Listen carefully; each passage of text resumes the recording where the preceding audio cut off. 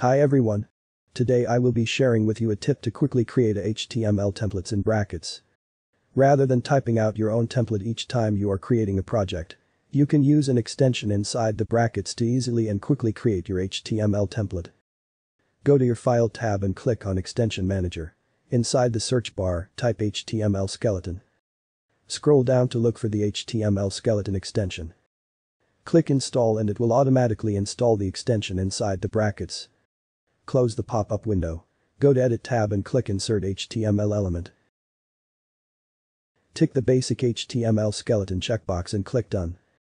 You will see that now you have a basic HTML skeleton ready in just a few seconds. I hope you find this tips useful. Be sure to like the video and subscribe to my channel for more web dev tricks like this in the future. Until next time, bye.